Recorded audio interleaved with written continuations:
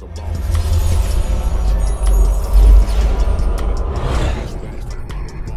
your girlfriend favorite? Boss talk. We gon' do it how you want it. Boss talk. Yeah, everybody on it. Boss talk. It's a unique hustle. Boss talk. Yeah, we came from. Check it, man. It's a unique hustle. It's your boy ECO, and I'm here with the lovely, amazing, official Miss Jamaica. What's going on? Nothing, my dad walk on. Hey, man. Hey, we got a very lovely, special guest in here today, man. She really don't need no introduction. We just pulled up in Los Angeles. Yes, sir. We in LA California. with it. West Coast. Man, check it, man. My girl Crown is in the building. Hey. Crown with a K. Crown with a K. Crown with a K, man. What's going on? What's going on? How y'all feeling? Man, I feel real good. I got my shades on. This is the first episode I done put my shades on. These niggas don't even really know. I really flex hard. You really fly. Thank you. You really These fly. ain't nothing but a little Tom Ford, little splash. Casual. Yeah, nothing real, nothing major. You know what I'm saying? But anyway, man, so how you doing? I'm amazing. Can't complain. So what bring you out today? We came out here. We kind of pulled up. We trying to figure out what's going on. Absolutely. We don't know. It's like a pop up. What's going on here? It's a pop up shop. It's a pre Super Bowl party. It's a pop up shop. All type of stuff going on. There's different brands that are highlighting their brand. Black owned businesses. Dope. And they're highlighting. Do you have a lot brands. of black owned businesses here in LA? There are a lot. A lot of them are unknown though. A lot of people don't know about them. You know what I mean? And a lot of them are separate. So to bring them all together, you know what I mean, in one building, it's amazing. Yeah. And so there's y'all gotta go check it out. There's clothing line. They got some tequila out there. They got some sunglasses, all type of stuff. Just a variety of stuff. Man. Dope. So let's talk about you for a minute, Crown. So how old were you when you started off modeling? Okay, when I started officially modeling, it was about 2 years ago. I've always been acting. I'm from here, Los Angeles, so I've been acting since I was little. And with acting comes you got to take headshots and you got to do all these photo shoots. So I've always been in front of the camera, but it wasn't until about 2 years ago that I was like, let me really dabble into modeling. Like, let me really take it serious. No, I get it. And yeah, because you got to have that confidence. If you don't have that, what are you doing it for? So is it still a thing where the models have to be petite and all that other stuff, and they criticize them if they don't be the right size, and y'all going in there throwing up and all that other stuff? I don't think it's as bad as I'm going all the way. So personally, I don't do runway modeling, and a lot of times that's where you get that, like the next top model sort of look. I'm 5'2", you feel me? So I'm down here. I'm little. I'm petite, and I keep it small. But I do a lot of print. I do a lot of, video modeling and stuff where I don't really have to. They ain't trying to check on me like that too bad. Yeah. But you know what I mean? You have to be confident in your own self. Like this me. I'm not losing weight for y'all. I'm not gaining weight for y'all. This me. So if you want it, cool. If you don't, cool. You know what I mean? But at the same time, you say you're not losing or gaining weight, but then you're also an actress, and being an actress depends on the role. You have to lose the weight or gain the weight, depends on the role. Right. So for acting, I'll do it. For modeling, not so much. But definitely for acting, depending on what role I'm doing at the time, I'll. And as a young child growing up, was there a point in your life that you ever felt not confident, not like what? Up until college, yes. And I graduated college in May, so up until college, I felt not confident, all that, and it was a lot of stuff that contributed to feeling like that. But give me an example of one thing. Well, so okay, I'll give you a big Tell me. So check this out. So I went to a predominantly white high school, right? And when I say predominantly white, I mean I was the only African American in my class. I mean I was the first African American to graduate from my high school. Like, that's dope. Very, very small. So while that comes with that's very dope, but at the same time, you know what I mean, that comes with a lot of challenges because you are the only one. And so feeling like that, it's not an empowering thing when you're a kid. It's more like, nobody looks like me. Nobody really seems to care about how I look or about, my feelings or the things that I value. But as a child growing up and seeing all of that, did you try to fit in? You had to always wear a perm, get a long hair to try to fit into? Yep. I wanted my hair straight, as a lot of black women did, growing up. But to the point where I used to when my mom started letting me do my own hair, I'm like, just keep straightening. And, I thought that was the look. Because this whole Eurocentric look is, well, now it's not, but the universally accepted look and that's beauty universally, right? So growing up, that's all I saw and that's all I wanted to be like.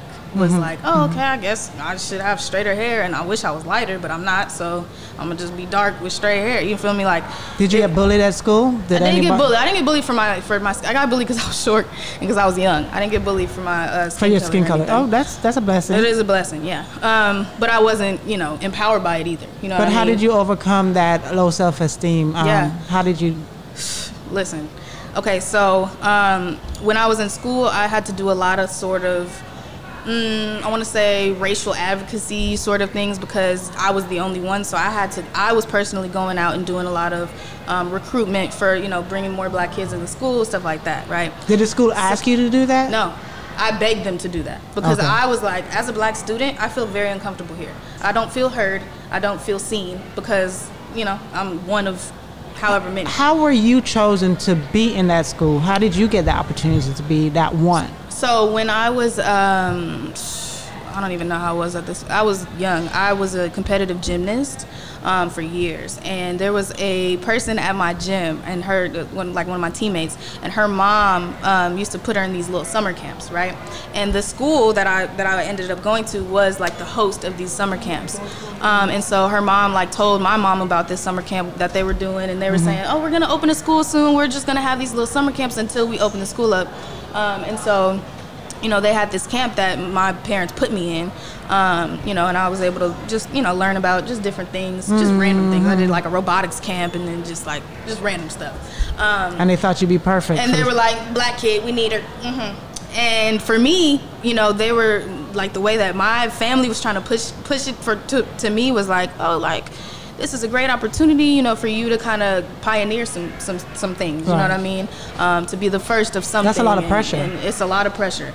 It's also very exciting, you know what I mean? Especially as a kid, I didn't fully understand what that meant going into it. I just knew, okay, so I'm gonna be the first to graduate from the school ever? That's hard. So, that's what kept me pushing.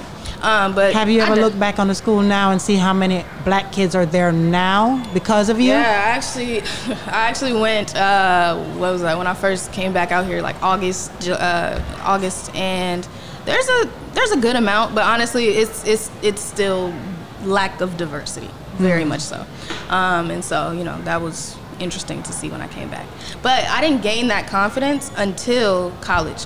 When I went to Spelman College. When I was around other black women who, empowered me as a black woman, and just to see black women in their prime, to see black women empowering each other, empowering themselves, it was beautiful for me. And it was it was everything that I needed, you know what I mean, to reassure myself. Reinvent yourself. Literally reinvent myself, and bring myself to reality, like, you a dope nigga, like, for real. But because when you're in these environments where there's nothing but white people, like, you're not gonna get that. You're not gonna get that. They want to use you for everything. My picture was on every wall in the school, every single one.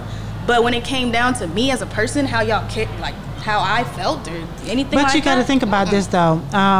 If they had turned to you to try to empower you, would you believe? Exactly. You wouldn't have believed them because they don't look like you. Exactly. So either way, you're not going to be empowered in these environments. You have to. It comes from yourself. And so that I just worked through that internally a lot. A lot of prayer. I'm a spiritual person, so a lot of prayer, a lot of just understanding who I am and who God made me to be. And once you get to that point and really fully understanding that, then here we are. Well, the thing you got to realize is that most of the time, it's a setup. God is setting you up. Absolutely. So at the end of the day, there's a reason why you went through what you went through. Oh, absolutely. But to be a young black entrepreneur, female, and then to went through all the things that you had to face is something that pretty much don't kill you, make you stronger. Absolutely. So you creating a way for others that's going to come behind you. Right. So that's the dope part about it. But at the end of the day, I know already it wasn't easy. No, it wasn't easy. But at the end of the day, if it was easy, everybody would have been doing it. Exactly. So you paved the way. Right. And in that same note, you know what I mean? It was such a challenge.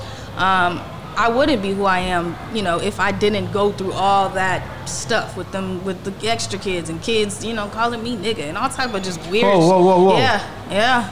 I thought you said you didn't. Wait a minute. I thought you said you didn't face no I bullying. mean, nobody was bullying me, but as far as kids thinking it was okay because who called you a nigga first? What you mean? Were they trying to call you that because of the music, and they just trying to call you like you a home girl? Oh, you like my nigga? Like my nigga? How did they say? What's up, my nigga? That's how they would do it. Yeah, I wish I recorded these moments, because when I was a kid, you know, as a kid, it's like it don't seem like that's something you should be on, but you know, like, I don't know, like, it just doesn't feel right, but it also, I don't really know how to reprimand people, you know what I mean? So when you went home, did you tell your parents? I think I talked to them about it here and there, but at the same time, like, I used to be a very shy person. I used to let a lot of stuff slide. I used to let people, you know what I mean, talk to me any kind of way, walk all over me, you know what I mean? Not purposely, just because I didn't know better. And so because of that, I think a lot of stuff slid by me that I can't even remember at this point. But you know what I mean? Like, stuff like that was like, okay. Do you think it's because it stirs from your parents or the way that you was brought up, that you wasn't able to understand what you was facing? My parents did an amazing job of raising me to understand the world in its entirety. My father's a pastor, so, you know, I saw a lot, learned a lot growing up. I just think seeing it firsthand was so shocking, and like hearing it in real life was so shocking that it was just like, I don't know what to do. I don't even know how to, you know what I mean? I don't even know how to combat this, other than be like, don't say that. I don't know. I'm gonna keep. But see, you know what I mean? That's funny that you say that, because if sometimes we don't understand, but even being a pastor and all the other stuff, parenting isn't easy. Yeah. People are trying. It's trial and error when you're dealing with parenting. Right. So a lot of times, because of the being in these different positions and titles, you end up neglecting a lot of the responsibilities of being intimate with conversation with the person that you love. Right. So at the end of the day, there are those things, those elephants in the room that are there that a lot of times people don't really get to talk about. Right. And really they still don't recovered from it. Right. Because a lot of times when you go through things, you don't really understand what you're going through, but you know you learn it from somewhere. Absolutely. So that neglect or that sense of he's here and I have to act a certain way, sometimes filters over into some dysfunctionalities. I'm being real.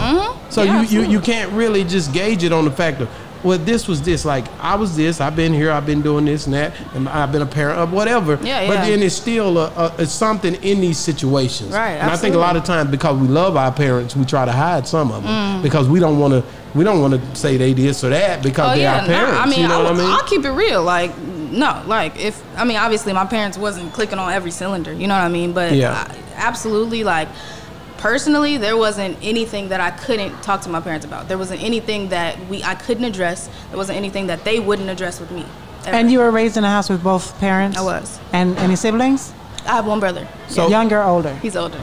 So he didn't go through any of this, like? No, he went through a completely different experience when it came to high school and schools and stuff like that.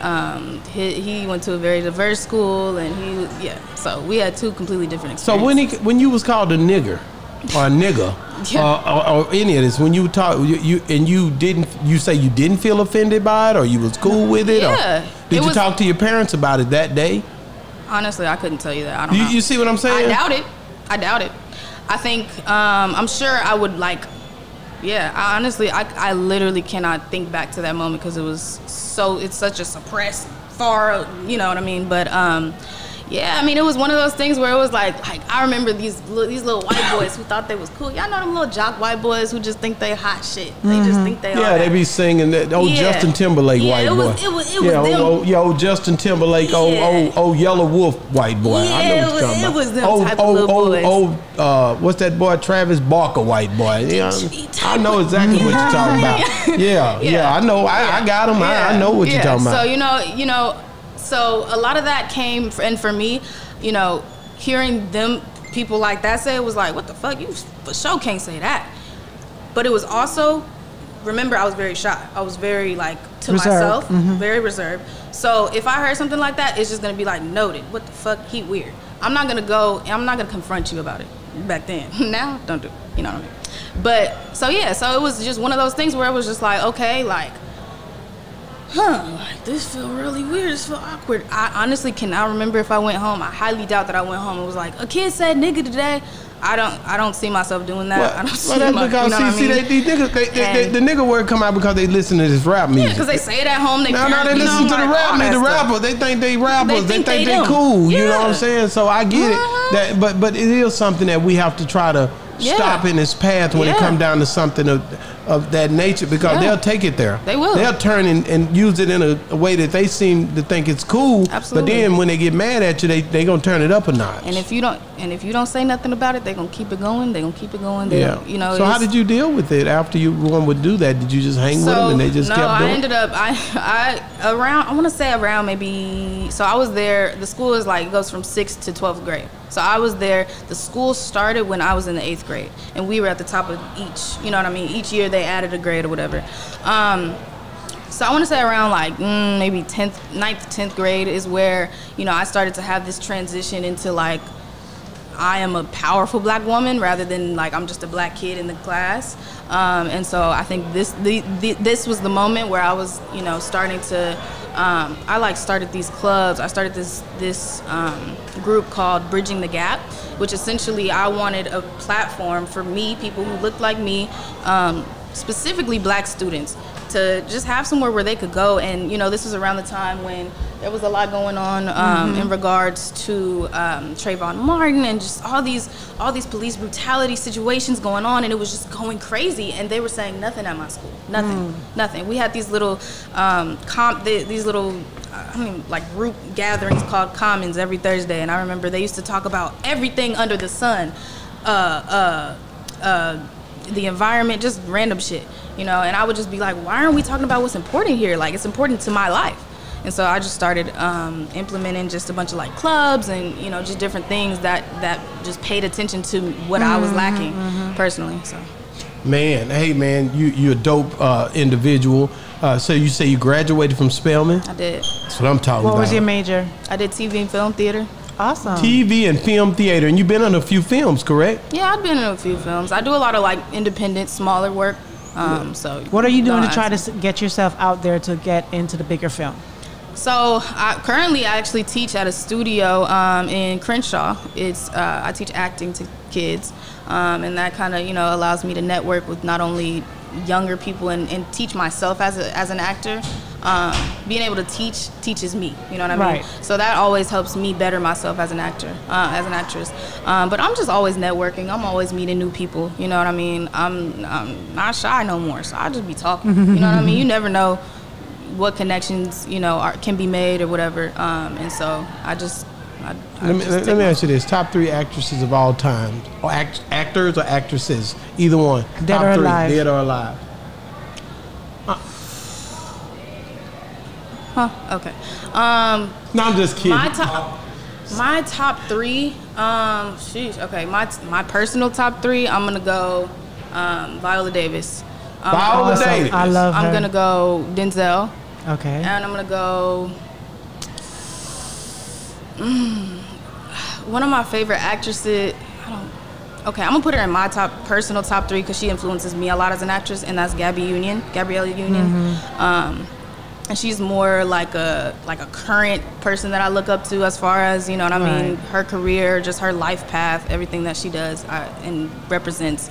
You know, I respect everything about her. So I think she done got a little laid back though, because she's married and got they got that bread now. But she was more hungrier back when she did Mean Girls Eve, or whatever, Eve or Deliver Me. You know, she was more hungrier back then. But now you might not see her because they chilling right now. Like, she don't got to do everything she had to do back then. You know, now that other girl hungry. What's the girl name that had the bald head just broke up with Tiffany Haddish. Now she hungry right now. You got to know who hungry. I can tell the hungry ones. She hungry. She in everything right now. Who else hungry right now? Who else you think hungry? I see. Is Taraji hungry still? Taraji? Taraji, she kind of fed. She might be she making a little money. You know now, what I mean? So, Taraji cool. Taraji cool. I wonder, them hungry ones is who you want to see. Absolutely. What about my girl? She go hard. The girl with the lips. What's the one big on them? Girl with the lips. What with Jamie Foxx? What's that girl name?